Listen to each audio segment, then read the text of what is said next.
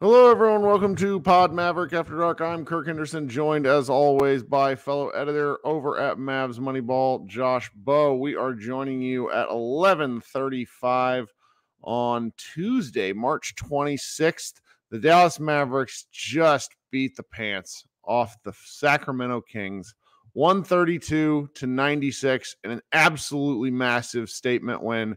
Josh Bowe, how are you? I'm doing pretty good. It's a little late, but second out of a back-to-back, but we are here for, I guess, what is probably the greatest win of the Mavericks season so far. What do you think? It's certainly the most.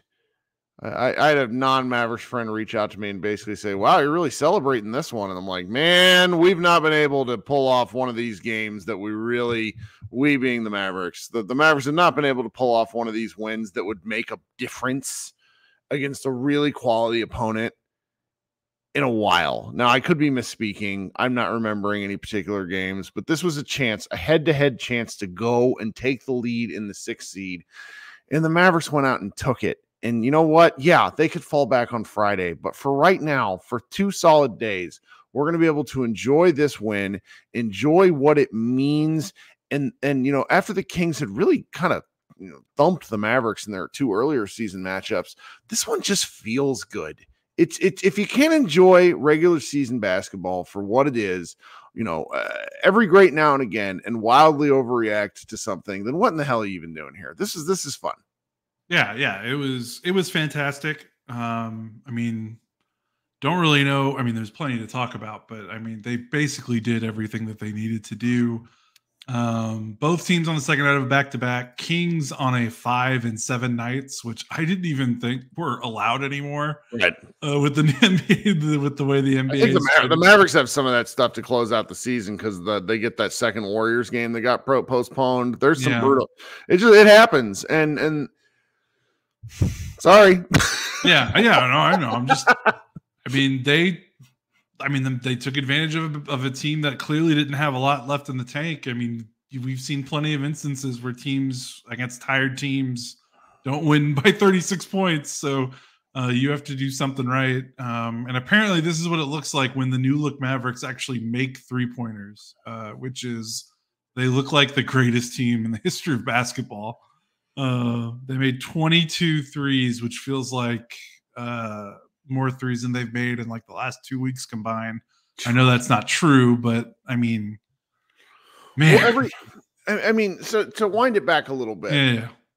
It's you created a flow chart several seasons ago. Like this is not, it goes back to like the middle of the 2021-22 season, which the flow chart was essentially, are the Mavericks hitting their threes?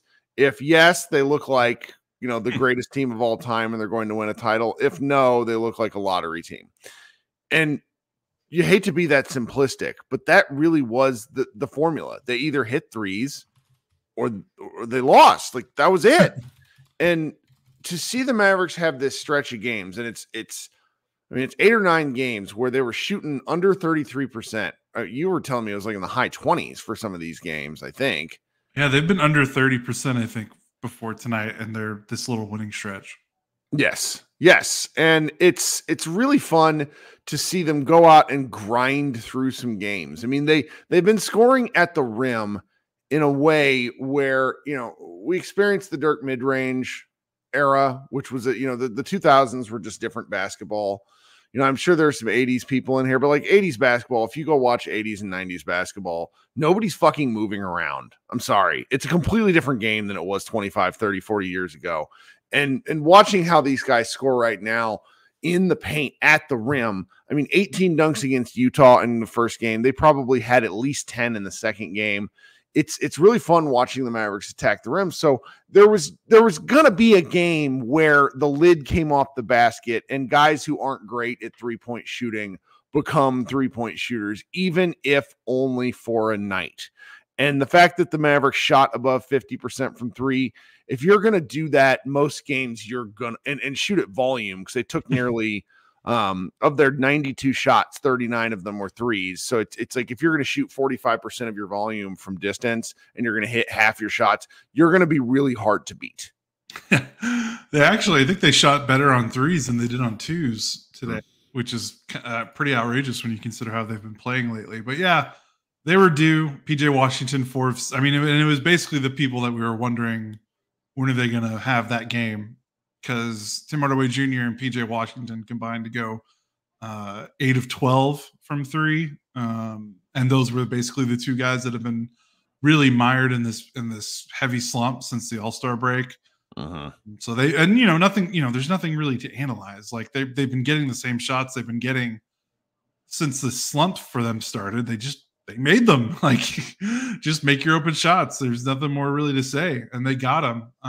But the cascade effect of the Mavericks making their threes is they just get to mollywop these teams, because they're still putting, it's not like they didn't put pressure on the rim. Like, yeah, they made 22 threes, and they still scored 44 points in the paint, which is a lot of points. Like, it doesn't sound like a lot, especially when you've seen the Mavericks score like 60 points in the paint lately.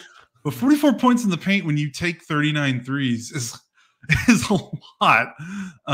They were still 16 to 24 at the rim, which is pretty good. They gave it to him, man. I mean, they absolutely pounded this team into the ground. I think Lucas started the game with a good disposition. He definitely knew that this was a big primetime national TV. Like, he had that look in his eye. Not that he hasn't been playing well otherwise, but you could tell there's national TV. Luka sometimes feels different, and it felt a little different in the first half. I think he had 26 in the first half, and then everything flowed from there. But the offense was great. But for me, I mean, the story of this game and the story of this winning, 9 of 10, it's the defense. And Sacramento in particular is a team that has challenged the Mavericks defensively, not just this season, but prior Lucas seasons. I mean, the Kings pretty much took the Mavericks to the woodshed. And the two games they played, they were both before the trade deadline, but they still, kind of dominated those games, especially with their scoring. And this team, the way the Kings play and their lineup present a lot of challenges, because they don't have a lot of easy outs on the offensive end. And Sabonis is great and does kind of the things that can give the Mavericks fits, but like, Lively and Gafford's length bothered Sabonis. Like, he did not look comfortable at all. And then, the Mavericks kind of drop scheme, held up. They gave up some corner threes. They gave up some open threes. Kings, I think, started the game 7 of 15 from three, and then the game kind of got out of hand. But the Mavericks, it feels like they're like, okay, with the way we're playing, we're going to give up some threes, but we're not giving you anything else. And we're basically going to kick the shit out of you everywhere else on the floor. And yeah, that might mean we give up some open threes, but like, you're not scoring at the rim. You're not scoring in the paint. And we'll live with everything else. We're going to force turnovers. We're going to cause havoc. The Kings shot 8 of 16 at the rim. They shot 11 of 30 in the paint outside the rim. And when you consider, the drop coverage kind of invites that floater range shot, I thought the Mavericks did a pretty good job with De'Aaron Fox and some of the other guards and making sure that those looks weren't as clean as possible. Kings did miss some shots that they should have made, but I think the Mavericks scheme is holding up after that really bad losing stretch. I think they've just tightened things up, and really like Lively.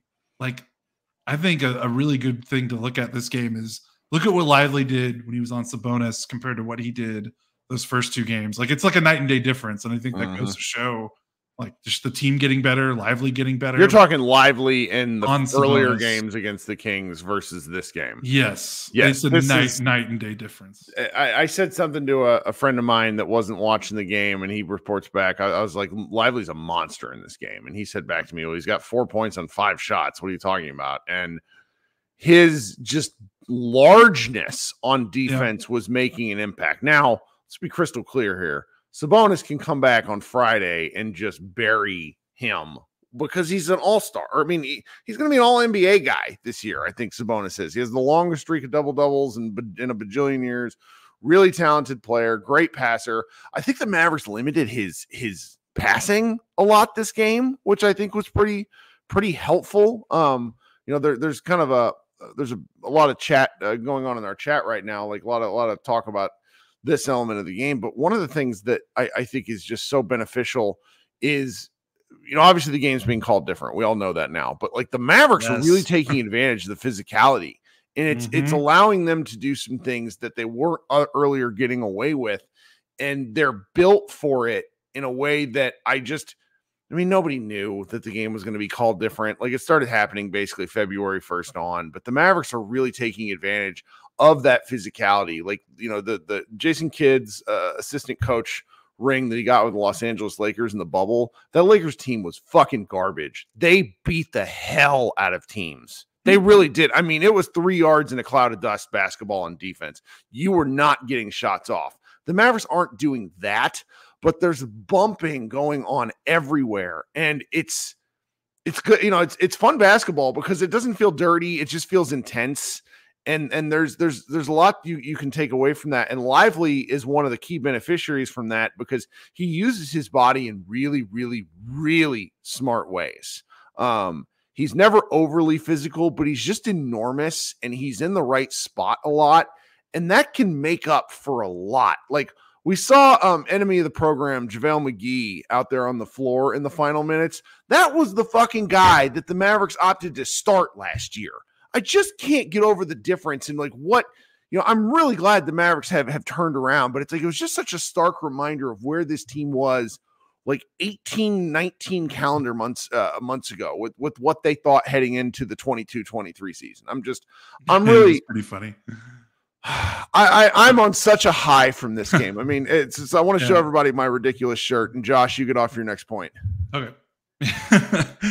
Yeah, I want to stay with Lively because you were talking, and while you were talking, 2 things kind of rang in my head. The free throw thing and the physicality of the game, like that's such a huge deal for this Mavericks team specifically because what's been their Achilles heels on defense for like the last 3 years, they give up a ton of free throws. Like they've been one of the worst free throw defense teams in a while. What I mean by that is basically like opponent free throw rate. It was awful last year because they would get blown by and they had no chance, and they would just foul guys because they would get beat so bad off the dribble or at the rim. Now they're not getting called for as many ticky-tack fouls, so to speak. Lively, that especially helps a rookie. Lively had 1 foul in 22 minutes. You kidding? Like, yeah, he's obviously getting better, but like, I don't know if that changes that quickly. Like, I don't know if the rookie wall can get scaled that quickly without some help with some of the rule changes. And, I think the game is better. Like, I'm not trying to like shortchange what the Mavericks are doing. I think the game is better for it. And I like watching the game the way it's being called right now, but it's just helpful to them because they've had trouble keeping opponents off the free throw line. So that's definitely a boon. And the other thing is the length. Like when we talked after the Jazz game last night, we talked about how the Mavericks did a pretty good job on Jokic in that win against Denver a couple weeks ago. And we were like, can they follow that blueprint against Sabonis, who's kind of like mini Jokic? Like they play very similar styles. And they kind of did. And they kind of did what they did to Jokic in that win. And really, like you think about it, like Jokic, his only time he's ever really struggled has been like in that Wolves series in the playoffs last season against Rudy Gobert. And it's like, what does Rudy Gobert have? He is freaking long and enormous. Like the only thing that makes that could be considered Jokic kryptonite is just outrageous length. And what does Derek Lively have? Outrageous length. Like, I just think that he's got a better understanding of how to use that length. Like, because, you know, you don't just have length, because look at what Sabonis did to Lively in the first 2 games of the season. So, like, clearly there's more to it than that. But, like, that length, like, considering how good Lively is between the ears, from what we've heard, from what he talks about, like from listening to interviews and from how the coaching staff regards him, like, you can't, there's a lot you can teach, and he's learned, he feels like he learns something new every game. You can't teach his wingspan. Like, he has some natural gifts, God-given gifts that he's putting to good use, and he's learning every day, and he's getting better every game. That just, you can't replicate. Like, you just can't you just can't ask anyone else in this roster to do. And it's fun to watch now that he's kind of putting the physical pieces with, you know, just getting better and learning. And I think you saw that tonight. You're absolutely right. All right, we're at about the halfway point of the show. Thank you for tuning in live, those of you who are here, those of you who are watching on the YouTube stream. If you could go ahead and give this particular live show a like, I would be very appreciative. If you haven't subscribed to our show yet, please do. Josh and I go live after every game, and as often as I can, I do a secondary live show. I didn't do one last night, so we're going to do one tonight. For anybody who would like to stick around and come up and talk a little basketball with me, please feel free to. It's a very easy show to join, and we like to have fun and talk a little ball.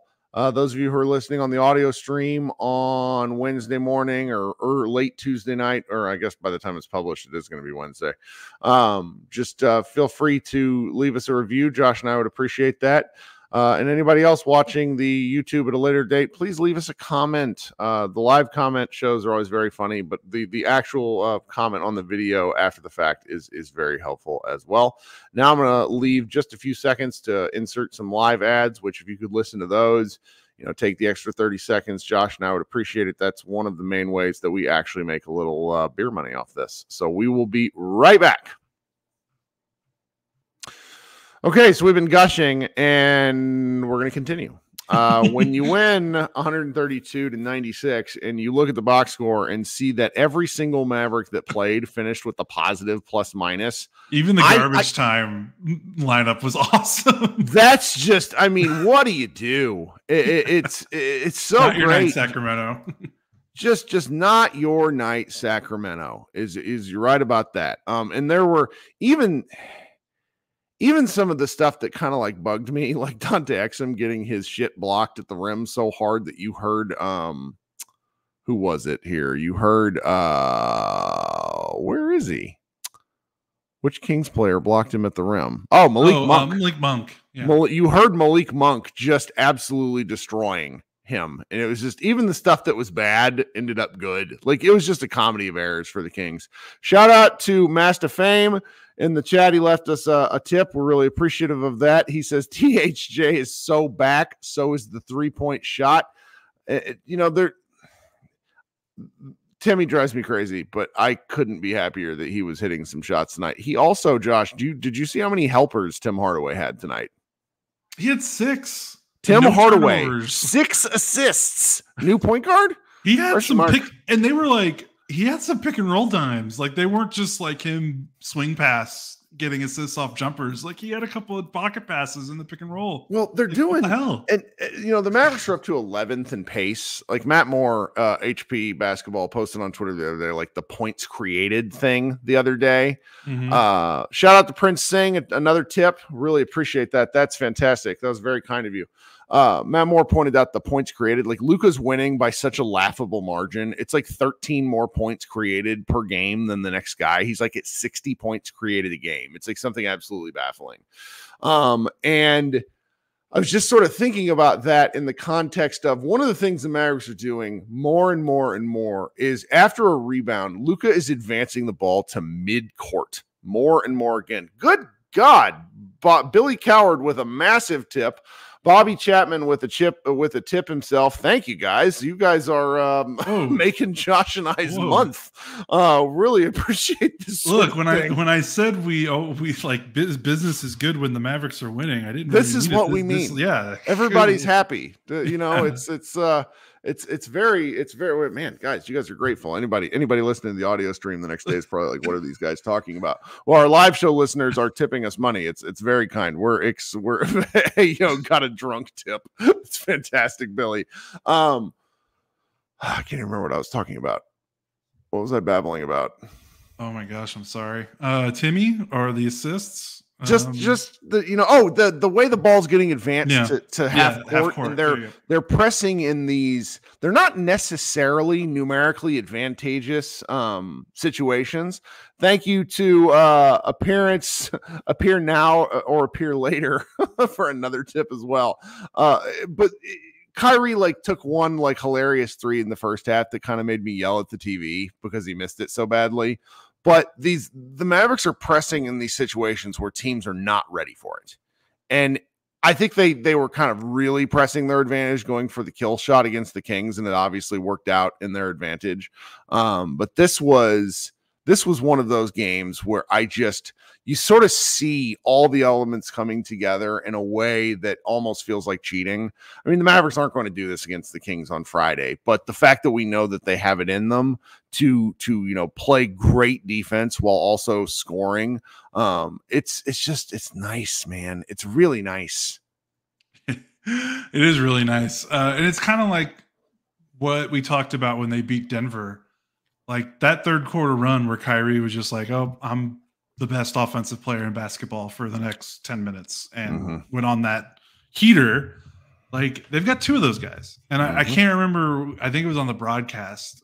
This is not an original thought. I'm stealing this. I can't remember who said it. I think it was either the TNT commentator or maybe he was relaying something that was said in a quote or something, but he was like, this isn't Luka and Kyrie aren't Batman and Robin, it's Superman and Batman. Yeah, and that's the most accurate summation of this duo right now offensively. What did you say? You know where it came from? I know where it came from. It was from our follower. He's joined the show often, Jordan Enos at Hoop Social Draft. Tweeted that out about 3 weeks ago. And it went super viral. The tweet did. I saw it on all the Instagram accounts to the point to where it's been repeated on TV. And it's absolutely accurate. And, yes. I tweeted during the game something, a variation of it, which is like the Luka Kyrie bet over 48 minutes is that neither of them is going to get hot enough to break your game plan. That's what you're hoping for on when you're guarding those two. And it just, maybe somebody will figure something out. I mean, I actually asked this question of some of the people who've been watching the games more. Like, why are teams continuing to super blitz Luka? Like, what is going on? We thought the Mavericks offense had been solved as recently as 10 games ago when Luka is getting okay, Luka, you go score 50 like it's prime Amari Stoudemire, and we'll just make you tired. And now everybody's just blitzing him all the time. I don't get it. Well, they didn't start out blitzing him. I mean, Luka was, kind of just, he scored 26 points in the first half. And I think they just kind of got fed up with it. And then Kyrie goes nuts. And then I think it just kind of goes downstream from there. So I think teams, it's one thing with a $20 tip. Good Lord, you guys are going to pay Josh and I's child daycare. Thanks, guys. Yeah, we really appreciate it. It's what was I trying to say? I think it's one thing for us up here to be like, yeah, just let Luka score 80 points. And it's another thing for professional NBA players and coaches to want to stick with that for an entire game when you're on the floor. So I think that's part of it. And it's regular season, so we'll see what happens in the playoffs. I would bet a team in the playoffs might stick with that strategy for an entire game instead of abandoning it. But if Luka keeps scoring like he is, he's going to play these teams out of that, and they're going to be like, all right, well, that didn't work. Let's try something. Because the Mavericks had the lead in the first half, too. So it's not like Luka scored 26 and the Mavericks were down 13. The Kings needed, the Kings go into halftime. They're like, well, we're down. We need to mix something up. And then, floodgates. But they were blitzing Luka with 2 before half court. Yeah, I know. There were 3 times where he was met before half court. One of them was when he threw a pass to Maxey, and Maxey just shit himself and threw it into section funny. 132 row L.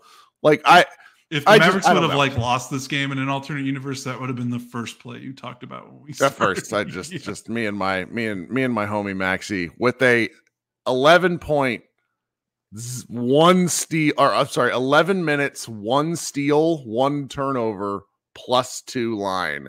Absolutely magical, Maxi Kleba. Thank Christ you played basketball for us today.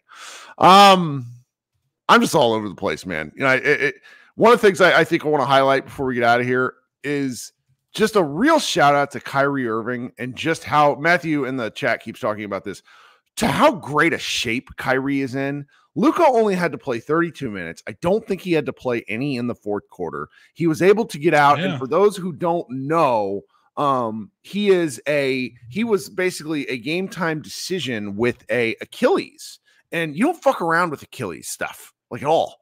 And it's really quite incredible that he played and then played well. And then the other Mavericks were able to close, and Kyrie was part of that closing lineup that really, and it's just, you know, he's done the part of playing the co-star. And I really mean that. It's really fantastic. Quick shout out to Brian, to Colton, and to Joe Biden for some of the tips that are also rolling in here. You guys are absolutely cracking me up tonight. What are we thinking? Anything else before we get out of Dodge and I head on over to the live show? I'm just kind of exuberant at the moment. No, I know, and I don't want to keep you up too late, and you haven't been able to do a live show in a while, so I know you're excited. I was up with my baby at 4:45. I have had more caffeine. Like I could see God when I close my eyes. That's how tired I am. Yeah, I just think, you know, I'm going to be very curious to see what happens Friday, because I think this game definitely did snowball. Not to say the Mavericks didn't earn every bit of this win. They did. No one freak out. But I'm just going to be curious to see, you know, because the Kings are not a bad team. Like, let's not forget, by the way, the Kings did not, like, scuttle into this game, by the way. They've probably been the second hottest team in the NBA besides the Mavericks. So, like, I know that they're tired, but they have played pretty well in the month of March. So this was such a really good win. I'm just curious. You know, this is a good team. The Kings are not a bad team. No. I'm going to be curious what it looks like with 2 days off, and they're at home again. So like they're not traveling. I know the Mavericks aren't traveling either, but they're sleeping in hotels. The Kings get this. Well, I mean, you just like Luka on the road for 3 days, not having to take care of a baby. You can't.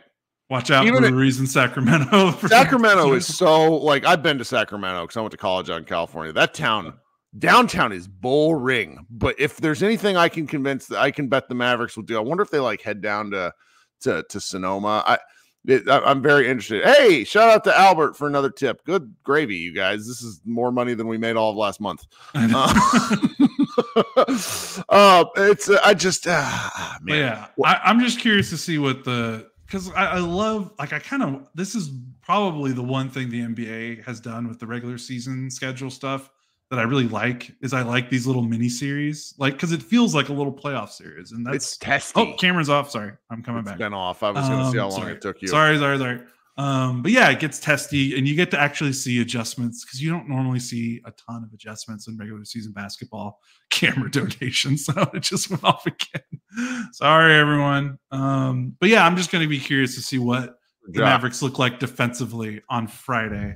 But like scheme wise, I mean, I might have some quibbles with the way that they kind of just give up open threes. But if you're a defense, you can't stop everything. Like, there's no perfect defense. You have to give up something. And if they give up some occasional open threes and they're just going to rock fight you in the paint otherwise, and they're going to cause havoc and force turnovers, then yeah, I mean, I want to see them try to do that again on Friday. Because really, the Sabonis Fox dribble handoff, Fox floater game is theoretic, and with shooters all around him, it's theoretically a counter to what the Mavericks are doing defensively. And the Mavericks smashed them. Like, they just absolutely destroyed them. So I want to see what happens Friday. I want to see if they can do it again. And if they can, I mean, start ordering championship banners or whatever, because a no take would be too outrageous for me if they can convincingly win on Friday. So I'm excited to see what it looks like. It's great stuff. Sorry, y'all, but Dallas people shouldn't talk shit about Sacramento. Look, I've lived in both places. Well, I didn't live in Sacramento, but I've been up in Sacramento. I compared to like Los Angeles, sure, whatever. But it's I mean, I'm there's just at saying, least I concerts. was more commenting on it from the fact of like Luka being able to get in trouble wherever possible. Like, it's one thing if he gets in trouble like on Beale Street in Memphis, but it's like, where are you gonna go to are you gonna go to the state capitol, Luka? What are you gonna do? Just love it. Okay, so programming stuff. I'm going to hold our secondary live show less than a minute after Josh and I head out from here. How do you join that show? I'll post a link. You will click that link. You will join the show. You will say your piece, and we will let everyone revel in this win as much as we can. Josh and I we did zero standings talk. If you want to talk about how the Mavericks are going to win the West, even though that's not numerically possible, fine, let's do it. If you wanted to, talk about a particular play, if you want to, yell about Shaquille O'Neal being a top tier hater on TNT tonight, we can do all of that and more. It's a little after midnight. I'm going to stay up late. Got at least another hour in me. Thank you so much, Josh, for joining us. Everybody that is here in the chat, we will be right back when I join to do Mavs party. All right, everybody. Thanks so much for hanging out. We will be right back. Thanks, everyone.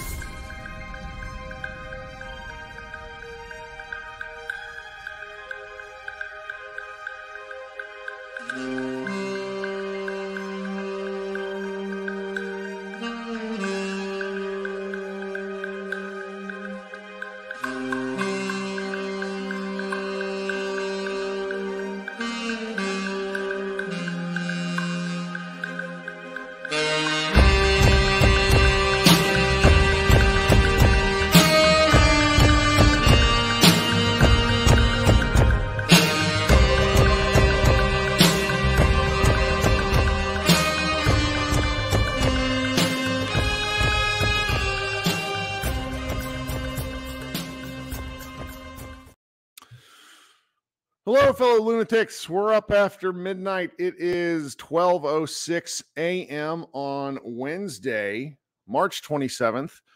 You are joining me for the second part of our post-game show here live on YouTube. Those of you who are listening on this on the audio version, that's getting posted on Wednesday afternoon. If you missed Josh and I's recap show, please check your feeds and go back and listen to this.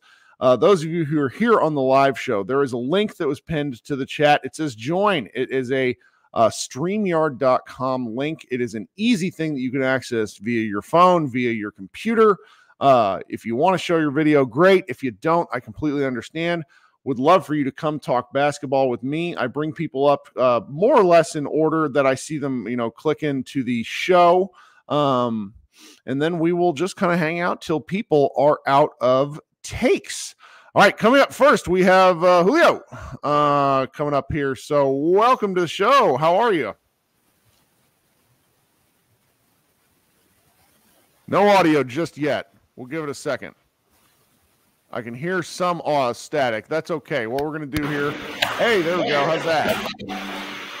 1 second. That's okay. This one. This is how live radio works, is sometimes the audio doesn't work perfectly. Can you hear me? Can you hear me now? I can hear you. Okay, sorry. I was not expecting for you to get me to stage. Sorry, I got to get better about leading people in. I get really excited whenever, because sometimes I got to talk to myself for like 5 to 7 minutes before somebody joins. Yeah, welcome to the show. Yeah, thank you. I'm a fan of your show. You are very good at what you do. I'm from Brazil, by the way. I was actually expecting just to listen than anything else. Can we talk for a second about your countryman, Marcelinho Huertas, who now leads, Liga ACB? He is the all-time assist leader for the Spanish ACB League as of 2 days ago. Did you know that? I did not know that. I am a huge I have followed Brazilian national team basketball for close to 20 years because I went to high school. I went to high school with Marcelo. He played a year here in Dallas, weirdly. So I love Brazilian basketball because they put out some of the most unique players in NBA history. Yeah, to be honest with you, I do not follow Brazilian basketball yet. I do not have the time. Sure. Yeah, I started following NBA 2017 playoffs. Ooh. Yeah, it's really new for me. And the reason why I'm a Mavs fan is because of that, because I started watching NBA in 2017 and then Luka was drafted. And Luka is just amazing. And I was like, fell in love with his game. And here in Brazil, most of people is either a Lakers fan, Boston fan, some of them Miami's, Sure. right? Yeah. Yeah, but I never met nobody that is like Dallas fan. Sure. It's just me. Hey, that's okay. Well, we're glad to have you here. I'm really glad you joined the show.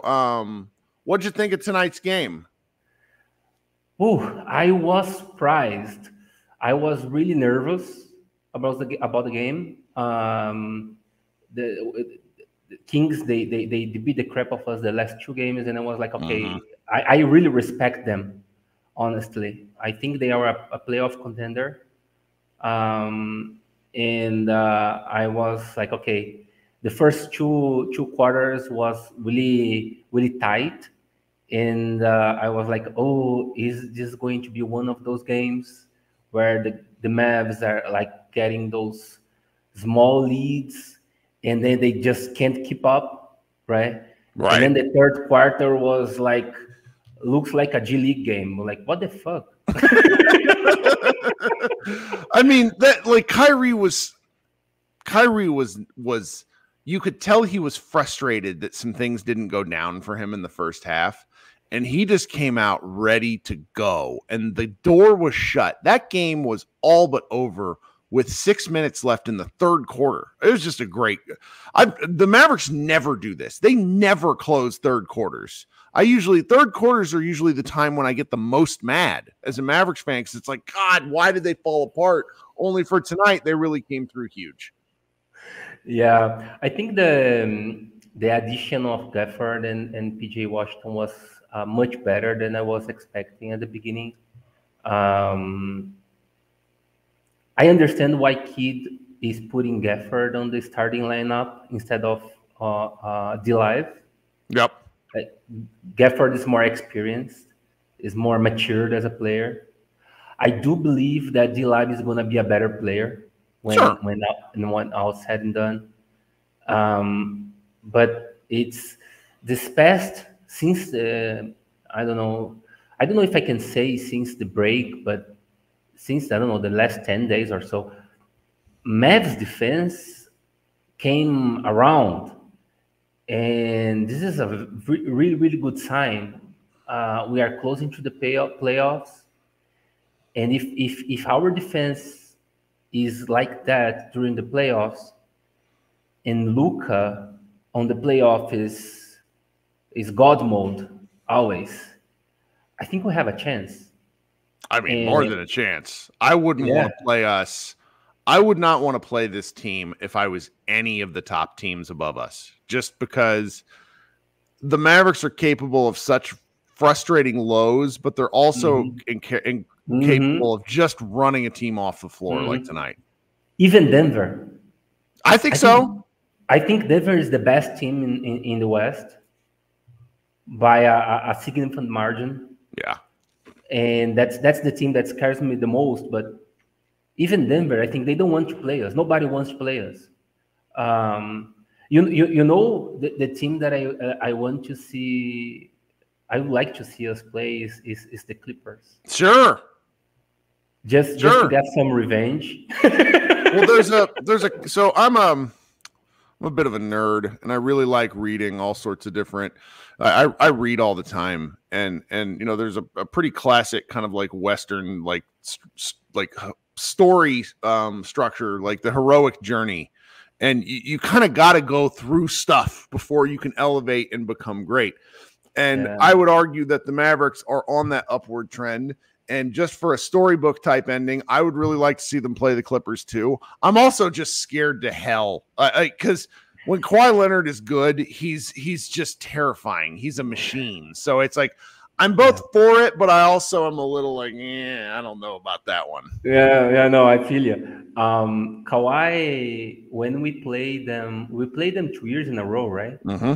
And we lost 2 years in a row. But we are the only team they've actually beat like well enough. The only time the Clippers have looked good is when they beat the Mavericks. Is my takeaway. Yeah, Kawhi had to play his best basketball in his life. Yep. Because of Luka.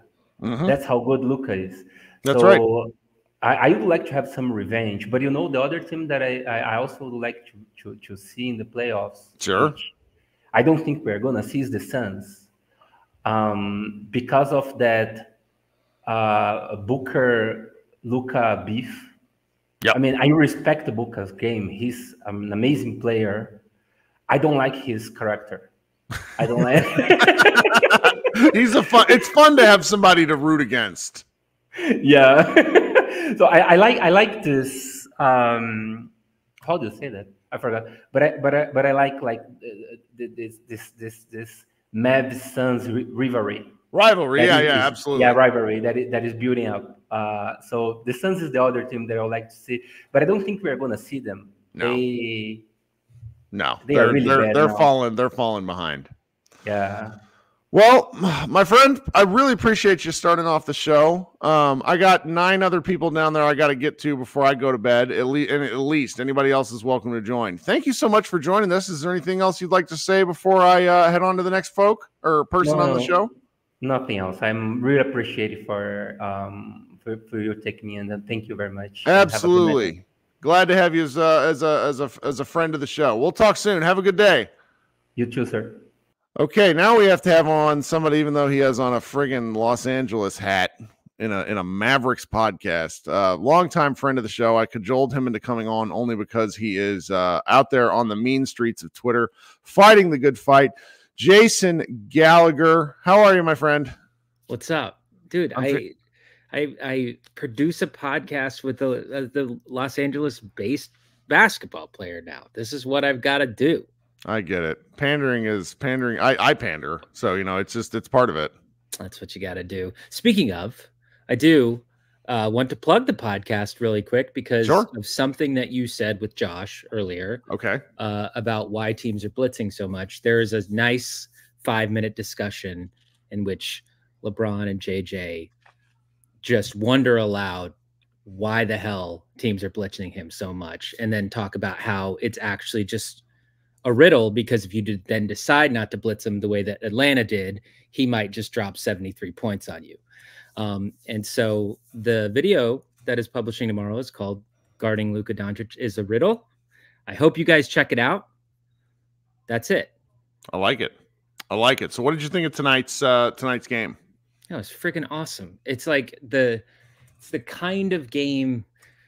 I mean, you and I have watched so many of these Mavs games. It's the kind of game that shows that we're a different team. You know what I mean? Like, yes. Just sort of, it was clearly a grind for both, given that both teams are on a second night of a back-to-back and yada, yada. And to come out and just kick ass. Yeah, I don't know. You don't get that very much. You don't. No. We haven't gotten that very much, and we've seen over the last couple of weeks different kinds of victories. And you know what I mean by that. Last night was another great example where it's like Luka doesn't look awesome. Like it just felt like a grinded out kind of game. And again, we're winning games that we should win. We're winning games that we shouldn't win. We're winning games that against tough opponents. We're winning games on the road. We're blowing we're getting different kinds of victories, and I like that a lot. I certainly do. And as a longtime fan of the Dallas Mavericks, I personally ascribe to finishing in the right place, finishing playing well, finishing in a good frame of mind. Friend of the show, Seth Partnow, tells me I'm completely full of shit. And that doesn't exist. But after watching the 2006-2007 Dallas Mavericks, I completely fucking disagree, because that team finished in a blarg state after going, winning a bajillion games in the regular season. I think 67 wins, and then they lost in the first round. Like, I just think heading into the playoffs playing great basketball matters. I think it matters for some teams for sure. Like I think doesn't matter for Denver. Clearly, No. I think it doesn't matter if you've because they've been there something. before. Exactly. Yeah. But for teams that are on the up, it really I subscribe to that. It's very, it's almost like the hot hand theory, but for wins. I like Jeremy in the chat identifies you. Is this the most favorite? Is Gallagher the most famous Mavs fan after Patrick Mahomes? We're gonna go with yes. No. Isn't Post Malone a Mavs fan? I guess so. Fine, I'll take not a bad one. No. It's Anyway. George Lopez. George Lopez. He's in the 2006 or in the 2011 finals, or it's 2006. I don't remember. He's in the. I have this great big print, and George Lopez is in the bottom right because he's in the front row of all those games. There's a lot of like really obscure celebrities that were like Mavs fans for like a second. Like Jamie Foxx is a really good one. Like, what happened to that? I thought you were our guy, Jamie. You were at the parade. He was at the parade. And he didn't, and now all of a sudden he's not. Anyways, so that's how I feel. I'm here as always to push the agenda that is not being pushed enough. Sure. And I I work on a basketball show, and I sit behind the camera, and I listen to people talk, and I listen to people talk about other players, and I listen to people gloss over Luka. And I feel like I'm living in the Twilight Zone sometimes. It really does feel like that because, and I keep making this point, because everyone, ESPN is ESPN, but there's so many smart people, not just on my show, but all over NBA Twitter that have taken the time to find information that I literally, if you gave me $1 million, could not find myself. How do you know this type of metric when it comes to an individual's impact on both the offense and defensive end, and then also weighs in when they're on the, whatever, like so much information. But then at the end of their sentence, they'll say, and also, they're the 2 seed. And you're just like, wait, are we really just doing that? I like to describe that as, it's like, in high school, how you had to show your work on all your math problem. Like you had to write. It's showing your work and then getting the fucking answer wrong. How do you do that? It really is. And so I think that I was trying to construct why Mavs fans are so frustrated with this sort of discourse around Luka, is that it feels like people are doing everything they can to make an excuse for him to not be considered. And it's kind of weird because that's kind of the only, at least for me, that's the only thing I'm trying to push is that he needs to be in that conversation, like embedded deep, right inside people's core of this discussion about MVP. And the fact that he's not is actually like a slap in the face to NBA history. It is. People 50 years from now are going to look back and say, you guys were morons. I think that's true. I mean, yeah, it's true. Every MVP race is different. And like, I personally think the Joel Embiid MVP last year is going to look fucking ridiculous, despite the fact that Joel Embiid actually closed the regular season in a significantly better way than Jokic did. The closing of what has gone on, and we still have 8 games to go. The whole season matters. It's not a 70-game award. It's an 82-game award. And sorry, Shai Gilgeous-Alexander is not finishing strong. He's not finishing strong. And not only that, it begs the question of again, we've advanced so much as a society. I cannot believe that we can't look at these 2 teams throughout the entirety of the year and ask ourselves, why does Oklahoma City have 5 more games or 6 more games than Dallas? It's all the health. And my literal child could explain why. Yeah. But for some reason people gloss over it. And I was sitting through a recording at one point, and my guy, one of my guys on there, he said something about the on-off numbers of blah blah blah, and then he had said something about the seeding, and he questioned Luka's impact on winning, and then he went on to say Luka's, the Mavs have lost something like 5 out of their last 9 games or something. It was when they went on that losing streak a few weeks ago, right? Yes. And I was like, that's a weird cutoff point to say that he's, lost 5 out of their last 9, right? Is that not a weird cutoff point? Considering that they had won 11 out of their last 16. Searching for something to back up this is why people, and I try to say this, this is why people think there's an actual agenda, because there is an agenda. It's not people think there is a fucking agenda. There is, and that's why Tim Bontemps, I would qualify him as an internet friend. He talks about this thing like he calls it a narrative award.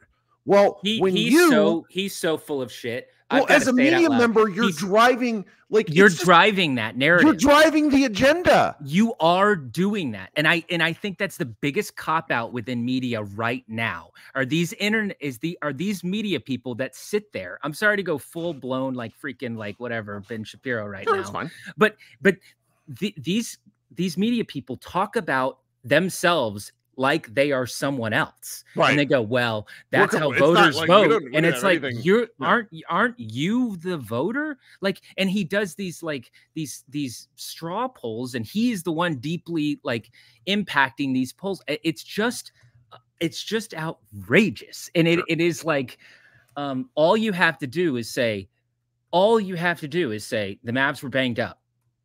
Sure. Luka's best player for almost a month was Dante Exum. No, are you trying to tell me that Jokic and Murray is the same as Doncic and Exum? Is that where we are? Your former boss, Bill Simmons, can't fucking say out loud that Luka was playing without Kyrie for 25 games. Like, he cannot say it. Nobody can say it, though. He's like, not Kyrie's alone. Missed some games. And he's it's not alone. Wait. I am happy to talk shit, sports shit. No, but he's the one where it's like this stuff is available. Go look at the game log. There's a big chunk where Kyrie didn't play. And there's a big chunk where, a legitimate like lineups being played where if you swapped Luka for Shea, I can't even imagine. In fact, I can imagine because we've seen that scenario and we've seen how the Thunder finish when that scenario is in place. Sure. So just saying, when you're like, and another the last, we sound like such grievance mongers right now. I am a grievance monger. I'm saying it out loud, guys. You can say all you want. I'm saying it right now. The only thing I disagree with you about is the Embiid thing, and the big reason is I am for, and I feel this way about championships too. Usually, if Dallas or Luka are not in the conversation, I like to cheer for things that feel like they've earned that. And I think Embiid over the course of 3 or 4 years has played well enough to earn himself an MVP at some fucking point. And that's I think, if not to say that that's the only thing to consider, but when you look at the players that are available, who have not won, it is Luka, then 10,000 feet of nothing, then the next best player. Sure. That's where we are right now. I don't like the up in order thing. I mean, to me, let's just see how the rest of this regular season closes. I'm a historian. I hope it's a fun vote. That's what I'm hoping for. I'm hoping it's not some. It's gonna be hell. That's fine though. But if it's like some, like 30-30, like three-way tie, like the scene in The Office, like that's fun for me. Like that's at least weird. This whole unanimous voting block stuff has to go. Well, all right. I've kept you babbling for too long because you are willing to fight this fight more than anyone else on the internet right now, and I really respect it because I am just not good enough at it, despite me being just so surly all the time. You're great. Do you have any other passing thoughts before you head back to real life? Because I think you were on a quasi vacation coming back from this game. I was. No other passing thoughts. This is a fun time, and I was reading some of Matt Moore's tweets, and I think that the Mavs schedule can be deceptively harder than we might think it could. So many trap games. There's opportunities to let down. Yeah, for sure. A lot. So I am excited to watch some Mavs basketball down the stretch. And the good news about this team is, I think even if they finish in the play-in, which hopefully they don't, but if they do, Sure. I still think that they're good enough to play any of those top seeds. Even Denver would be tough, but that would be an entertaining season or series. Couldn't agree let's more. Be honest, yeah. So Couldn't that's agree it. more. That's it for me. You're the man, Jason. Goodbye, Kirk. All right, talk soon. Jason runs multiple NBA podcasts. I'm not even going to bother trying to list them all. Here, so if you're waiting on joining the room here, I can only have 10 people in the waiting room at any one time. Now I punted Jason. Now we got 9. So if you want to try to join again, be my guest. We're going to try to bring up people. I'll try to be a little quicker with folks. I haven't talked to Jason in like 3 weeks. I see some names that I don't recognize, so I hope my regulars aren't bothered. I'm going to bring up Ken next, who's been waiting patiently, and then we're going to go with Jobo. Ken, how are we tonight? Great looking hat. How's it going? I'm having a great time.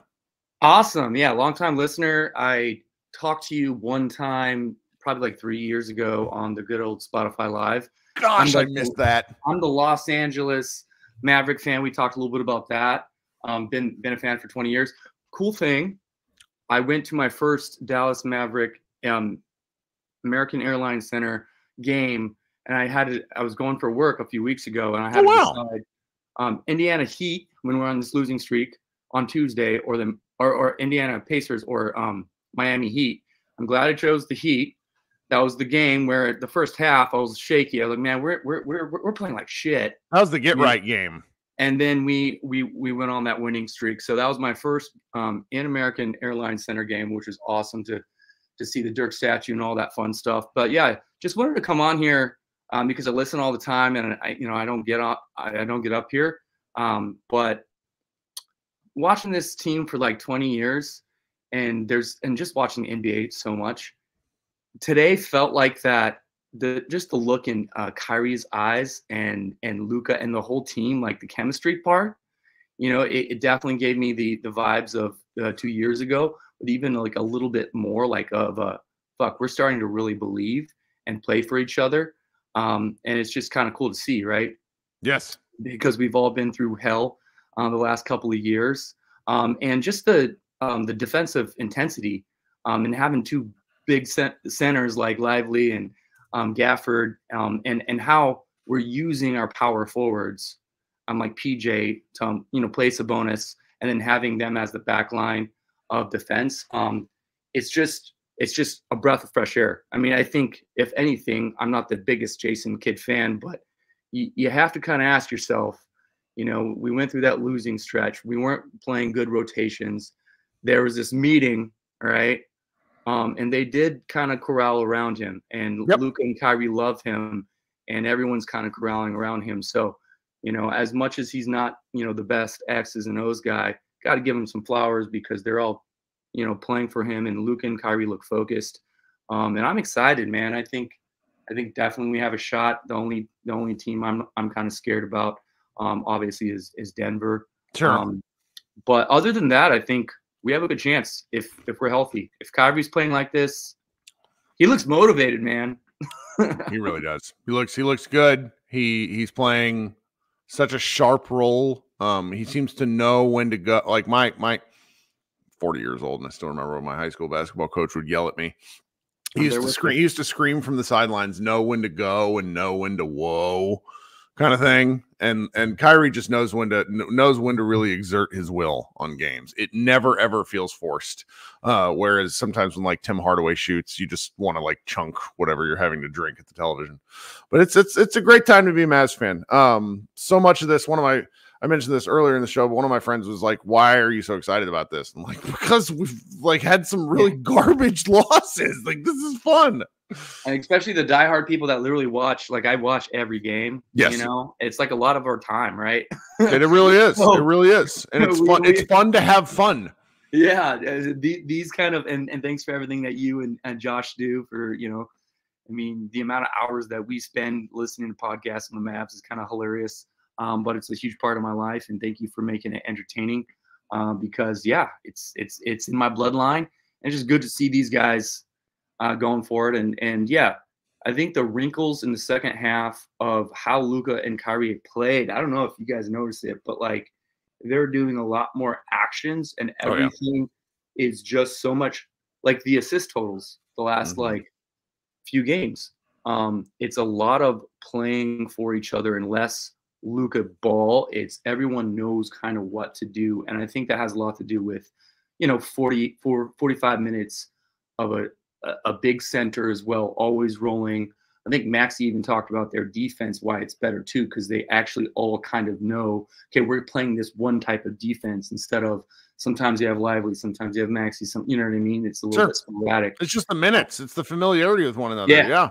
Yeah. So things are looking good. I'm stoked. I won't keep you long. I know you have a lot of people up here, but thanks for letting me on, my man. Absolutely, Ken. I hope you come back. It was probably weird watching a game at a normal game time for you, and instead of having to watch like one at 6:00 in the evening or something like that.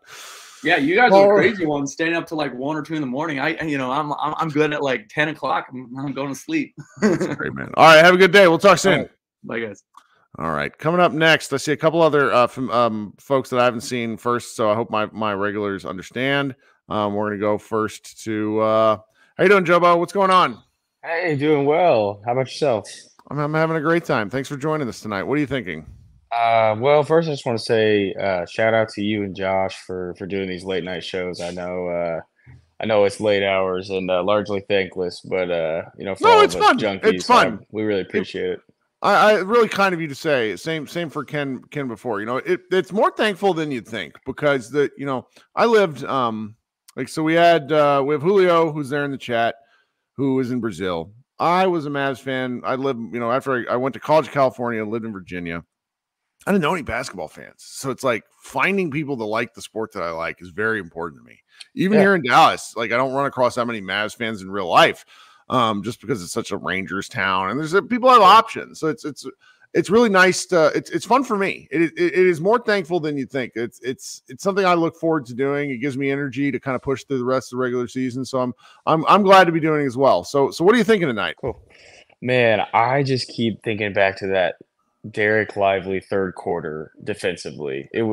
I think that was the best I've seen him on defense all season. And I thought there were some moments in the first half where not that he was bad, but it was just like I felt like I saw so evidently why Gafford maybe needs to be the guy in the starting role over Lively. Just a couple of things that are rookie things, body control when guys are driving at him and he's leaning in or jumping at guys. But I mean, he was locked down in that third quarter. It was getting me fired up. And then I texted my buddy after the first quarter had started. PJ had hit a few threes. Derek Jones Jr. hit a couple threes, and I told him, if this holds, we finally have the Mavs 3-point shooting regression game that we've been waiting on. And lo and behold, I think that was a recipe to just kick some Kings ass. It helped them hold the line in the first half because the Kings are just so punchy. And I really thought the Kings were going to make a run. And then in the third quarter, obviously Kyrie's play just really helped blow the doors off. It was great. Yeah. And the fact that Luka didn't have to play the fourth quarter, wonderful. My favorite kind of Luka play, the weird like 2.5-man game that him and Gafford have where like Luka will find him at the rim. And then because Luka will also be at the rim. Immediate pushback. Right, which like feels like a 3-second call waiting to happen, but it's like the refs never call it. It's like, oh, he's getting the ball right back. This is amazing. Right back up. It was great. It was great. I don't think I have a whole lot other than that. It's amazing to see Derek Lively where he's at 19 years old. I can't wait to see what the future has for him. Shout out to Tim for hitting shots and to just keep chucking even when it's been a struggle. I think was it 6 assists for Tim tonight, something like that. I mean, he's making plays, finding ways. So I'm really just interested to see what this all looks like when Josh comes back, but enjoying the wins for now. That's right. Well, thanks so much for joining. I hope you come back. Yeah, thanks, Kirk. All right, talk soon. All right, coming up next, one more name face I'm less familiar with is Matt down there. Matt just joined, so I hope my regulars aren't too mad at me, but I want to encourage people to come back here on the show. Matt, how are you? What's going on? How you doing, Kurt? Having a great night. What are you thinking tonight? I've never thought I would say this. Can we give Jason Kidd some credit? I mean, he's been coaching his butt off the last couple weeks. I kind of didn't see the Maxey thing, but after tonight, I know he didn't play the best, but they just look so big with him in there. It helps, yeah. It just he's coaching his butt off right now. I know he's going to get us annoyed, and I mean, I don't know. I just think he's doing a great job. Never thought I would have said that like, after a couple weeks ago, but I mean, I'm really pleased. Like, you're right. I was always a little reluctant. Like when Nick Angstad, who's, he's a positive fan, more or less, kind of called for the firing kid. I remember being a little surprised because I figured I was going to be the first dumbass to put my name out there like that. Oh, I wanted him gone too. Yeah. And I still sort of wonder kind of what the end game is. But right now, if you're coaching when it matters, you deserve the credit. And he is. He's a little more active in all elements of things. I also am just really pleased that he's utilizing the Maverick size. Going small has been his crutch for the past, up until they got these new guys. And I think there's a time and a place for it. But these Mavericks playing big physical ball is what is closing games for them in an effective manner. I mean, it's obvious. I mean, like, I know the 3-point shots are falling, but I mean, I don't want to get in this conversation, but how much bigger do they look like without Josh out there, man? It's just crazy. No, it matters. Like, I don't think Josh Green has a place in this rotation, but I don't really want to worry about it until it becomes a challenge, because I think with the minutes distribution among those kind of 2 and 3 guards, if you're playing every guy like 15-ish minutes, you're going to use him in some way, shape, or form, because there's games when he's going to have it and there's games when he doesn't, and that's fine. It's too long of a season, too long of a postseason. You know what I mean? No, definitely. And I mean, I'm like Mavericks Twitter. I wanted to kill Timmy and send him off the face of the earth, but you kind of see it. Like, I mean, his offense when he's hitting, and I mean, I think this is the 2 best games he's played as a Maverick, because I know he had all the scoring outbursts, but like pure basketball, he looks like a real basketball player, not a chalk. But that's right. Last thing before I get out of here, this might be another crazy statement. Is it weird to want to play the Clippers in the first round instead of playing Minnesota? No. I'm not scared of them at all. It's this is you look like a young man, but there's a ridiculous scene in the original Home Alone where Macaulay Culkin runs outside and like screams to no one, "I'm not afraid anymore," and that's what I feel like with the Clippers. So if you want to punch them in the mouth, I completely get it. I mean, the size is just crazy. I mean, I don't want to. I mean, everybody's saying it, but this team is really scary. And I mean, that's Luke. Right.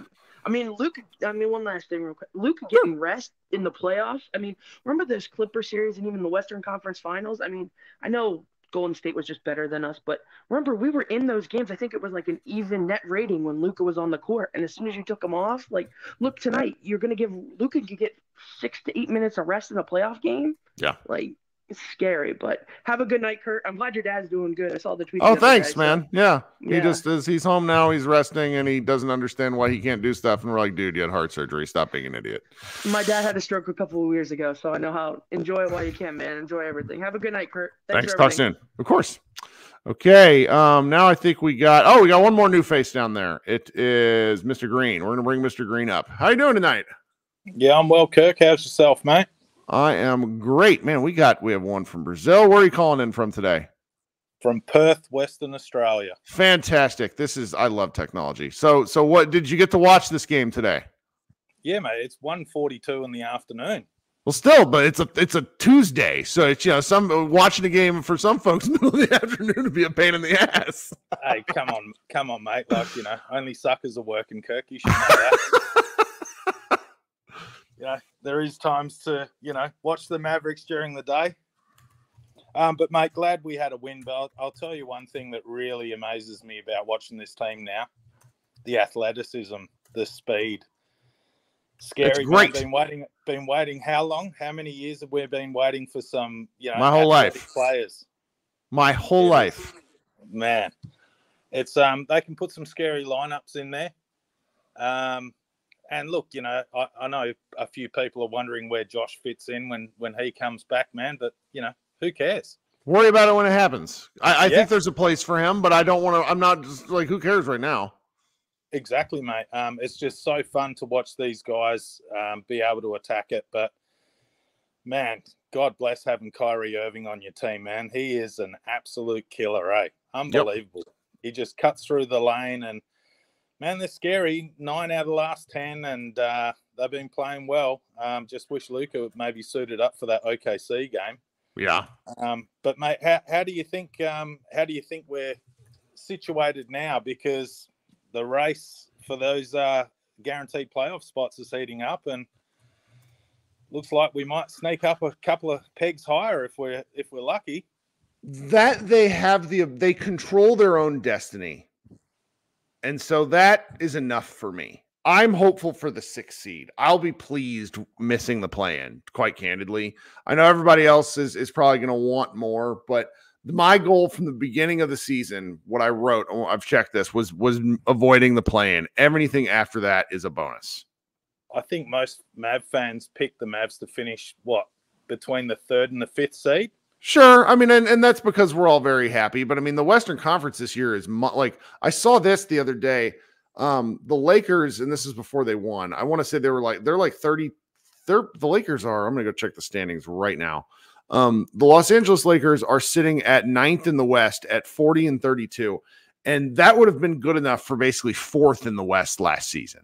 That's how much more competitive the top half of the West is. So it's like, you just got to take what's there.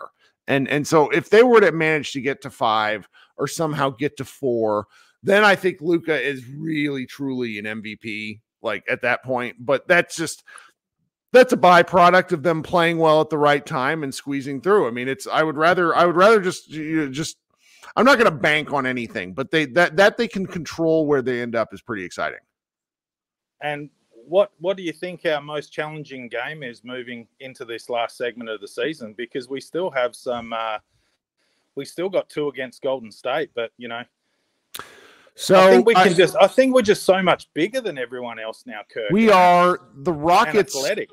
This is a ridiculous thing for most people. The Rockets sort of freak me out because they are playing really athletic basketball, and so with how they've been able to put up points, I think they're kind of a trap game for the Mavericks. I mean, I definitely think the Mavericks are better, but the fact that they have to play them twice in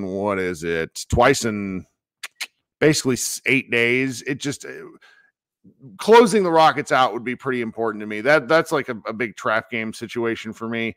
I don't worry too much about the Rockets, man. I mean, when you watch their games, it's Fred VanVleet that seems to be doing a lot of the damage, and just put Kyrie against Fred VanVleet, and who's got the most numbers at the end of the game.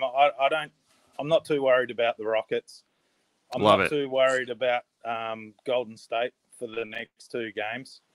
Man, I think we're going to have a strong, solid finish, and just get out of the way, because I think they're getting the confidence now, man. Yes, they look like it. You can see it in them, and I was waiting for another 10-0 run to happen in today's game. Just didn't happen. It was great. It was absolutely great. Well, thank you for hanging out and joining the show once again. Thanks, Kirk. Appreciate it, mate. We'll talk soon. All right. Talk soon. Okay, coming up next, we have our very loyal band of listeners. I'm going to go to, I told Henry he could go next, but Sam's been waiting forever. So I'm going to go Sam, and then I'm basically going to go in order there for those of you who are in the waiting room. Sam, thanks for waiting. What's up, man? What's going on? Can you hear me, Kirk? I can. I really appreciate you waiting this long. This is the most new callers we've had in a long time, so I just want to give people a chance to talk. It encourages them to come back. So yeah, grateful for you waiting. So what's going on? Oh, great win. I want to say this. So I think the Denver game was obviously the best win, but I think this is the best statement win, if that makes sense. It does. As far as, I mean, everybody knew this is the biggest game of the year so far, and just the way they came out and just pretty much from like the middle of the first quarter on just dominated. Mm-hmm. I mean, I wasn't expecting that, to be honest. I was thinking it was going to be a nail biter to the end, but if you could play like that, everybody's been saying it, Luka and Kyrie, when you got those two going, if everybody else just steps up, sky's the limit. Julio said it like in the beginning. Everyone wants to play the Clippers. Listen, bro, I have PTSD. Like, I don't want to play like, because even last year, when they played the Suns, if Kawhi doesn't get hurt, I think they beat the Suns, personally. Yeah. I could see it. Hey, y'all begging for it. Like, I know we'll be better, but if you got Kyrie playing like he's playing, like I said, and Luka, obviously he's playing like he's playing, sky's the limit, and I think we got a chance to beat anybody. I don't want to play Denver, but I think we can beat Denver. I think it'll at least be fun. I mean, my standards after missing the playoffs last year are making the playoffs this year. Yeah. Everything after that feels like a bonus. Right. I mean, the goal is to make the playoffs, but now with the trades and everybody's playing the way they're playing, we actually got size. So if you could just get in, I mean, I think we can beat OKC I won't say handily, but I think we could beat them pretty good. Mhm. Minnesota, they'll be tough because of their defense, but I think we could beat them. Denver, obviously, they're the defending champions. You know, Minnesota series would be just so aggressively whiny between the Mavericks. There's a lot of We'd have Rudy Gobert accusing, you know, anyone he could think of in between him and Luka complaining about the refs. It would just be atrocious. Yeah, but Ant Edwards, like I love Ant shit talking. Him and Luka for 6 or 7 games would be amazing. Oh yeah, it would definitely be entertaining. But I think the Mavericks, you know. Oh, I certainly think they win. That's not a question. Yeah, because at this point, I mean, we've seen Luka in the playoffs now, what, 3-4 times, and he hasn't had a bad postseason yet. So, I mean, until that happens, you just got to go in there saying, okay, we know the best player on the floor. It's just if everybody else just steps up. So, yeah, like I said, great win. Now, obviously, everything could be undone on Friday, and then this might not mean anything. But, hey. That's right. We'll take it right now. Take it right now. So that's exactly right. All right, man. Talk soon. Thanks so much. Have a good night. Okay, coming up next is my man Henry. Henry, thanks for waiting so long. What's going on? It's all good, my guy. I actually expected this, actually. It's nice. It's nice. People are excited. What was the stat? When you hold Sacramento under 46 points in the paint, they're 4-15. That's fine. And I have to go back and take a look at what they were, but I know we hold Sabonis down. I think he was 11 points, 10 rebounds, 9 assists. Mm-hmm. I wasn't expecting 3-4 from PJ though. Shout out to PJ for finding his shot. Did you see the rebounds for PJ? You know what I mean? 13 rebounds. Good. It's taken me almost an hour and 20 minutes to mention his rebounding. It was insane. He hit it. Timmy hit it. I mean, I still want Timmy shipped to Bangladesh, but for tonight he was hitting, so I'm okay with that. He gets a day pass. That's it. It's day by day. No 10-day contract. It's 24-hour contract. That's it. Did you see the best Kyrie Irving stat of my life? It's my favorite one of the season. No, I was still at work with the client. I probably missed it. What's up? Kyrie got a dunk. It is his 5th dunk of the season, which is where did I do this? I was so excited. It is the most dunks he's ever had in an NBA season. Yep. Ever. Yep. He's what, 31? Yeah. Yeah. He's just getting healthy. He's just getting healthy again. I told Mavericks fans to this isn't even playoff Kyrie. Like, relax, fans. I don't know. These last several games feel like he's in an octane. You know, he was kind of, if you missed the first half, he was very frustrated with his own misses, which doesn't normally happen. And so it was really like the third quarter, he was just he was a death squad. I mean, he just put an end to the entire Kings game. It was great. Yeah, he's a walking flamethrower, like literally at any moment. I'm not even worried about it. He just came out and just said, yeah, you guys can't fuck with us. So night, rock you to sleep. Like, he can literally do that at any moment. So it's I'm not too worried about it. As long as we don't match up with Denver before the Western Conference Finals, I think I'm all right with pretty much anybody. Not worried about the Clippers. I'm not worried about damn sure not worried about Phoenix. And again, I'm sure we've hit on this before, but have you seen Phoenix's next 10 games? Brutal, isn't it? Or am I right? I think everyone has over a 60% win rate. Everyone's top 5, and they just lost to the Wembley Spurs. I am not surprised if we see Sac at 7. Maybe the Lakers 8, and then 9 and 10 is probably Golden State and Phoenix. No Lakers for you, even though they pulled an all-out crime tonight, beating the Bucks. It was amazing. Yeah, it's fine. I don't think very highly of them, and Dame was choking. Giannis traveled. They didn't call it. Those two are the most heavily free throw differential teams in the league. So yeah, I knew that game was actually going to be awesome. But as long as we can avoid Denver until the Western Conference, I think we do fine. Sacramento is going to be the same result on Friday. They don't have a big outside of Sabonis. So as long as you limit their points in the paint and the transition, they're pretty much like Memphis that year. They were the 2 seed. Sure. I'm not too worried about it. So, just as a bonus here, I really hope Golden State misses the playoffs because their fan base is fucking insufferable. Anytime you beat them and say you guys are in a 10 seed, they just say 4 rings. So it's actually, I hope that they lose just because you can't argue with them. Because even if you make sense, show logic, they just say 4 rings, and that's all they can see. Such a bizarre. No, I wouldn't do that. And we still get to beat them 2 more times, so I'm looking forward to that. Oh my God, we're gonna destroy them. It's good stuff, man. Well, See you, man. Thank you so much for waiting. You got anything else tonight? Is there any bracket set up where we don't match up with Denver in the second round? I haven't checked it close enough because if I start standings watching, I really fall into a pit. It's all good. It's all good. No. Bold prediction here. I'm gonna go with the 4th. 5th is too easy. I think we end the season 4th seed. All right. Appreciate you joining. Love the enthusiasm. Talk soon. All right. I almost kicked myself off my own show. That shows you how tired I am tonight. NBA Scouts on Twitter asked a question. Kirk, I have a question since you're a journalist. I am not a journalist, thank God.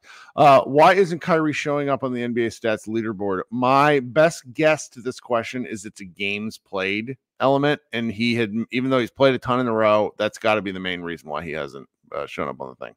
All right. So we're going to go Micah, Krishna, Brian, and Leo. Micah, what's up, man? Micah, unmute yourself. What? Yeah, what's going on, Kirk? Oh, we're just here. Yeah, this was fun. So first of all, so let me start with this. Yeah, your audio is choppy. Oh, is this any better? Kind of sounds like a headset related issue. I don't know why. Try it again.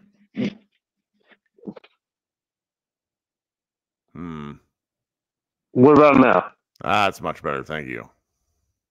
Okay.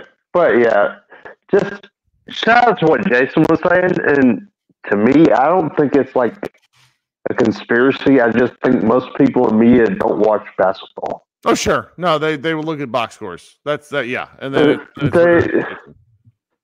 they look at box scores and they watch like 3-minute highlights. Like, you can tell between different analysts who are actually watching games. Like, if they tell you something, like, as soon as they say that, now shout out to him, he had a great game tonight. But when they're saying that what the Mavericks strategy should do is figure out how to get Timmy involved. Oh, shout out to Michael Wilbon, one of the worst takes of the millennium. They're not watching basketball. Like, if you listen to Tim Legler, you can tell that he's watching the games. Like, and then several people I do playbacks with, like, yeah, they can tell you everything about the team, what issues are here, what they see. But you listen to a lot of media people, and like, you're not watching games. Sure. So it's not a conspiracy. It's just they don't watch basketball. It's like they report about something that I don't know if they even like. I can feel that. But yeah, this was fun. We have been so much better defensively. That's absolutely like, because when you think about of course they stink on defense, right? But when you think about the firepower of Sacramento, yeah, to hold them under 100 points, right, and then not too long ago to hold Denver to 105, it's like that's like defensive performances against top high octane offenses. So it's just, we're finding other ways to win. That's the exciting thing about this team. So I like their chances with anyone. Yeah, I would love to see the Clippers again, because please let me see the team that with 10 games left in the season, their second and third best player are saying we don't have an identity, and then their head coach following that up with, "Oh, we have an identity. Where our identity is we're soft." Love it. Yeah, let me play that team, please. That's right, man. That's right. Man, I got to be honest. I'm fading like a rock. Do you mind if I head on to the next guests? Yeah, man. I got to get some sleep, too. When it comes early. Soon, okay? All right. Have a good night, Kurt. All right, later. All right, coming up next is my man, Krishna. Krishna, what's up, dude? Thanks for waiting. You're the best. Kirk, how are you? I am all of a sudden very tired. But we're gonna keep pushing. That's good. That's good. Man, what a weird game.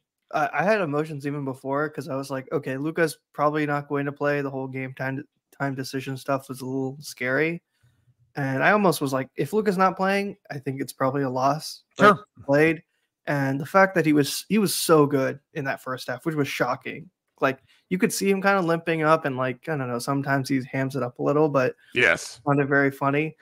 And then, man, that third quarter, the funny thing is, I feel so bad. I missed like 3 minutes of the third quarter. And then I came back and I was like, how did the lead just grow to this much? And that's right. It's just awesome, Kirk. And it's funny, you know, I don't think I said it, but it feels weird that this team has switched where, you know, you've talked about it with Josh so much that this team's calling card was, you know, you have to make the 3-pointers. Otherwise, nothing else goes. Like the team doesn't defend. The team doesn't do anything else that's important to actually winning basketball games. And in a weird way, the team's calling card is playing defense and scoring in the paint. Like I think Nick Angstad was talking about it a few times. The Kings, when they score less than 45 points in the paint, they've never won a game in the season. They scored 38 tonight. Now, part of it is probably they were, you know, in garbage time. Right. But Mavs have been seriously dominant in the paint in a way that I don't think we've ever seen. Like, really, we've not seen this with, at least the Luka era, we've never seen. I think maybe you can go back to the Dirk days, especially because of spacing and how the game was played. And I think it's a formula that's working in the sense that, you know, I get it. The 3-point shot is important. And it is not me saying that teams should just move away from the 3-pointer or that you have to play one or the other, but you have to be a really balanced team. And I think that's what this team is becoming.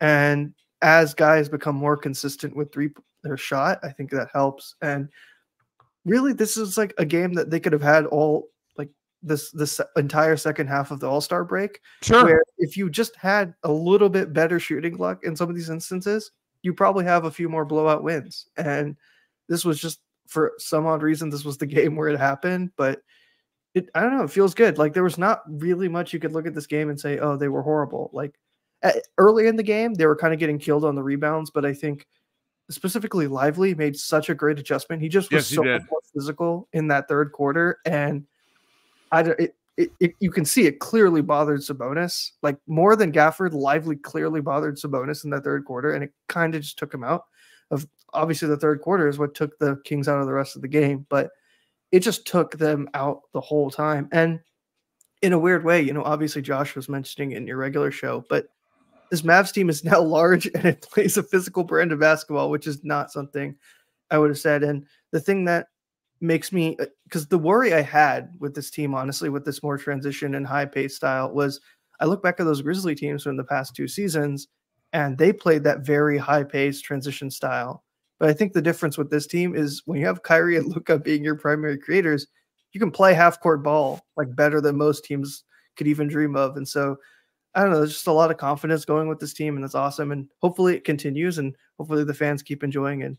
I don't know. The season looks like it could be a really great one. And the crazy thing is even next season looks like there could be great things. Look at you looking ahead and being all excited. One of my group chats, everyone's like, I wonder who we can get in the offseason. I'm like, we're going to go to the NBA Finals. Everyone shut up. Well, I find it interesting, you know, the legends like are actually going for a playoff spot, which I don't think they ever have in my lifetime. Yeah, they're always a circus show. Yeah, and it's so weird that these past 2 years they've been taking much more seriously. And like with the Ignite shutting down, it kind of reminds me of like team continuity is important, but team construction is so complicated. And we like to think it's just putting talent together. But you can see with the Legends roster, and this roster to some extent too, you need guys who, one, have experience, but you also need guys who just have energy. Sure. And the Legends roster, I think, has kind of done that. Like Omax I think he's gotten a lot better there. And I think part of that is the Legends it's not just like a team, right? It's not like he's just playing minutes, but he's playing on a functional team where you have guys who have experience and who can do things that he's not able to do. And it lets him grow, but it also gives him like a certain baseline. And that's something I don't think we ever would have saw from this Mavericks team. Forget about drafting players, just getting guys on that team. And so there's just a level of baseline competence that I haven't seen from this organization in years. Like it feels like this team drafted Dirk. It drafted Dirk and it drafted Luka, and somehow nothing else was competent about this organization. And it's like, oh, this is what happens when your organization does the bare minimum to be good. Right, just like trying. No, for Oh, sure. it's great. It's great. All right, Hey, man. Well, thank you Get so good much for rest, hanging Kirk. out. Let's talk. Take care. We'll talk soon. All right, night, man. Absolutely. All right, we're gonna go next to Brian. Brian, what's up, dude? Thanks for waiting for so long. My normal show starting correspondent. I'm bringing it up like an hour into the show. What's going on? Man, I'm just just finished watching some basketball, having a good time. We beat up on that Lithuanian thug. It's a real good time. Smoked him in the paint because he was up to his usual thuggery in the paint. I saw it. We saw it. He was throwing elbows. He was swinging them around, doing what he usually does. Didn't matter. Derek Lively, Daniel Gafford, P.J. Washington had 13 rebounds. They went in there. They were doing the job. Luka was holding them off, from getting good post position when he would get switched onto him. It was a fun time. We were just too big for them. They couldn't handle us. Loved it. Loved it. Don't think I've ever heard of Sabonis referred to in such a hilarious fashion. Oh, nah. I got more on him. So let's save it for Friday's game. Let's see what he does then, right? Yeah. But yeah, no, I'm just I've got to give Jason Kidd credit. Yep. The shot collar therapy with Tim has borne fruit. He hit shots tonight, which helped, but more than that, even as he was making shots, he was avoiding taking bad ones for the most part. Like he's still going to take a few bad looks here and there, make a dumb decision in transition. But there were plenty of times I saw him get ready to load up and LT's in the house, type 3, where he was getting ready to pull up from 30, and we didn't need that. Or he was getting ready to pull with 18 left on the shot clock, and we didn't need that. And he kept himself in check and held it, moved it, got it back later, And I think that, wouldn't you know it, holding him accountable for the way he was playing on the court and cutting his minutes helped him round his shot selection and form a bit in a way that's a bit more palatable to what the team needed. Right? Sure.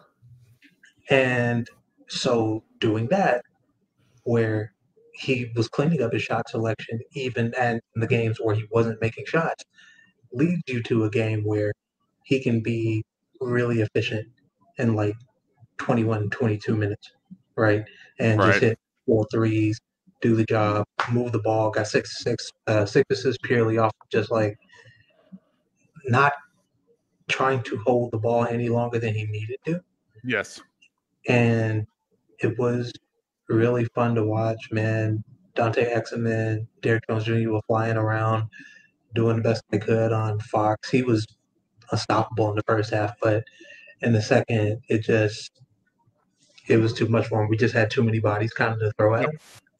And once we fixed what we were doing as far as that drop that we were playing, that was letting him get all those little midi floaters and pull-ups that he was. Right. Because he loves those shots and he was burning us with them early on. But once we got a handle on that, and he couldn't get all the way to the paint, because once he did that, Lively was in there. And he just got sick of seeing Lively. Like at the first part of the game, I thought Lively was challenging shots a little too recklessly, but him just like that must have clearly been part of the game plan where he was just at the peak of all of those floaters, and the Mavericks sort of gambled that he wouldn't make them all game, and he didn't. Dude, and then in the second half, I'm not sure Derek Lively has played a better defensive game outside maybe the few minutes he played in that Spurs game when he came back from the nose injury. He had Sabonis in Alcatraz. I'm talking multiple times. Sabonis posted him up, swung those elbows, trying to get a chicken wing off, and he might move Derek, but he wasn't going for him. The hand stayed up. He didn't bite on any of those stupid pump fakes, and he pinned him right under the rim, and he had nowhere to go with the ball. And he did it like 3 times in a row when we went on that big run in the third quarter. Oh, it was beautiful. Oh, great stuff, man. It really was. It really was. Yeah, I'm excited about this team. I'm happy that we put a win like that on that team. Yeah, they're really good. Situation on national TV. Yeah. Right. Like they're not.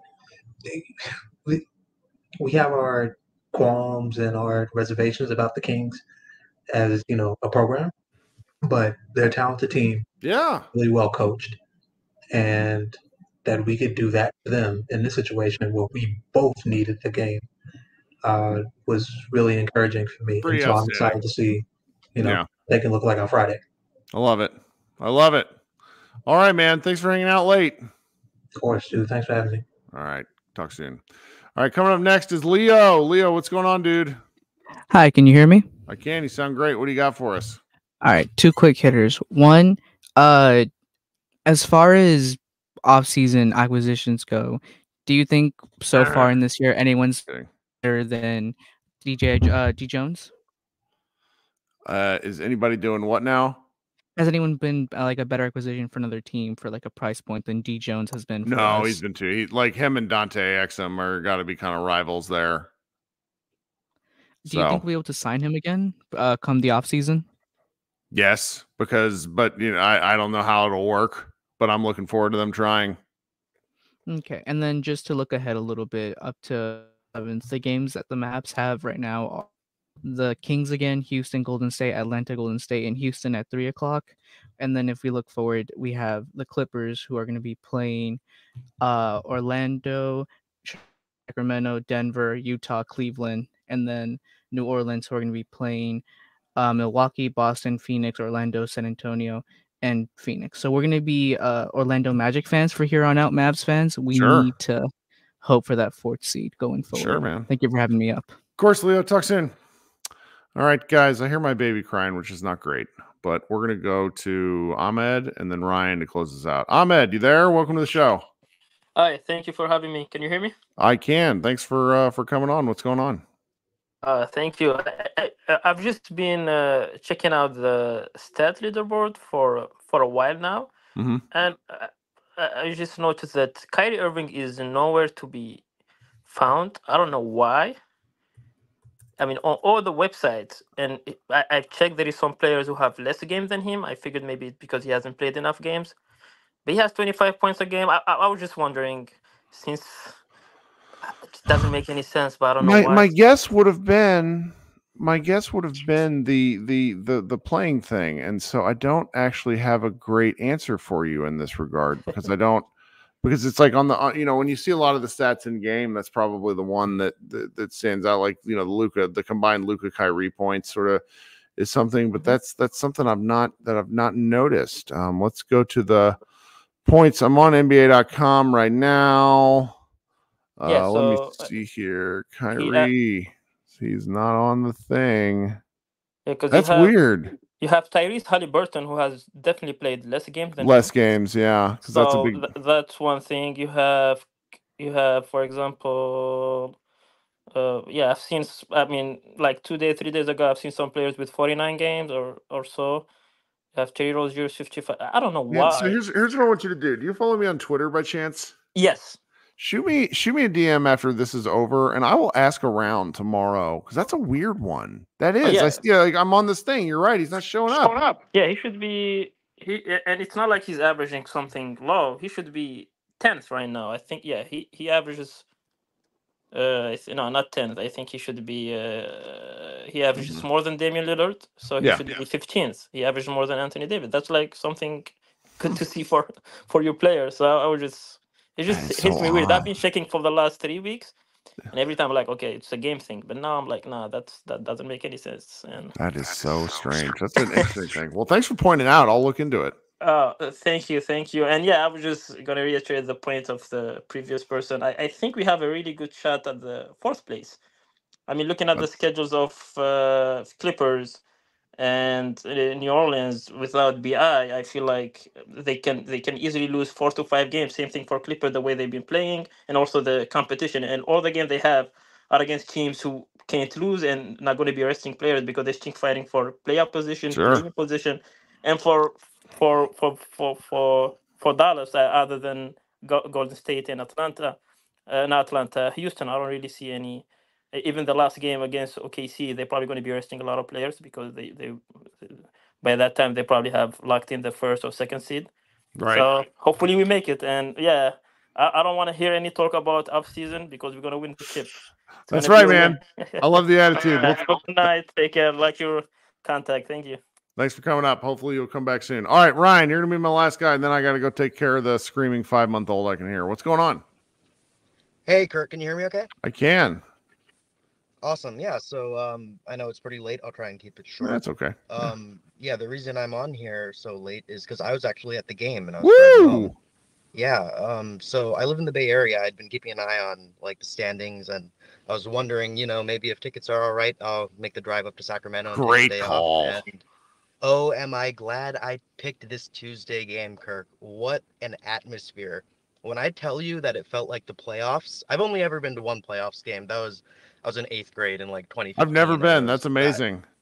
It was really like it was that Rocket series. I think that was 2015, and it was the game that JJ Barea kind of went crazy, if you remember. Anyways, it was like the one win we had. We lost 4-1, but that was like a key memory for me. And I mean, it was loud. The Kings don't get a lot of national TV games. When the PA guy said it like 4 times before the game, like, this is a national TV game, get your towels out, whatever. That's funny. But the crowd was loud. They were ready. They said something about how, like, let's show these Mavericks what a loud arena looks like, which I thought was pretty funny.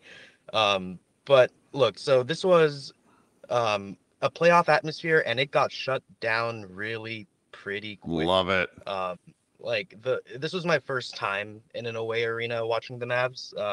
I've only ever watched them at the AAC, and like the people next to me were just speechless at just like the shot making that was on display. And obviously this is not a game to game thing, but it just speaks to when you have 2 killers on your team, and we say it over and over again, what a luxury.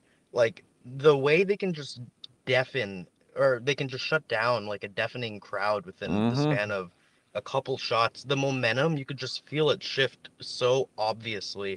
They're just nails. Like they're screaming for there was one they would do the crumble cookies or something promotion where if they miss both free throws. Right. So they're screaming and they're like, "Oh, Luka sucks," whatever, and you can just see it in his eyes that he's nails. He's nails the entire loves time. that It's just stuff. such a as a Mavs fan, it's such a like smug feeling to be sitting there. And at some point you don't want to front run, so I just shut my mouth. Everybody tough one day up or something like that.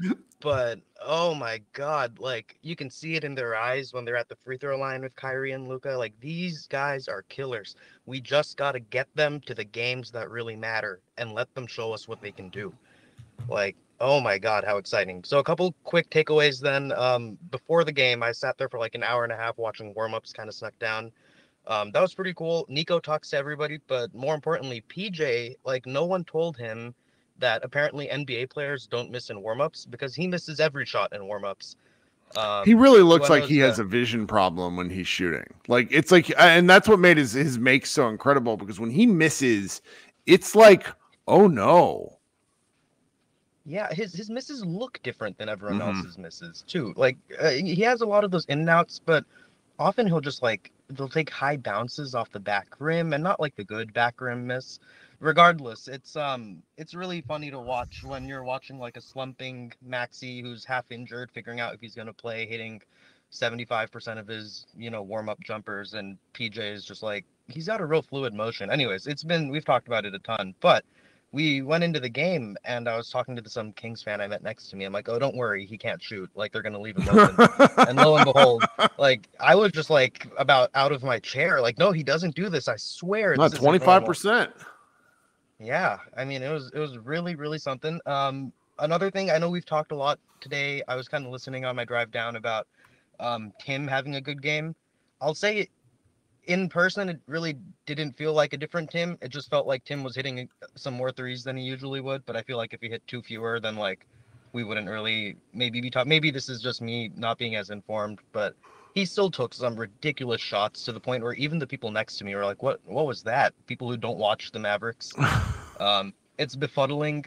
Nick Angstad from Locked On talks about it a lot, about how Jason Kidd leaves him in on the defense for offense possessions, and he just looks completely lost on all of those. He did it again today. It was like, I think, to end the first quarter. So, some of that stuff, whatever, we could talk about it forever. But I just maybe, to let you get to your baby and cap the night, I think Watching Luka is such a privilege, and we say it enough. And I am up in arms, just like everybody else, when it comes to him not getting love from the national media about MVP, and when it comes to all the nonsense that we kind of have to deal with as Mavs fans sometimes. Yep. But other teams don't get to do this.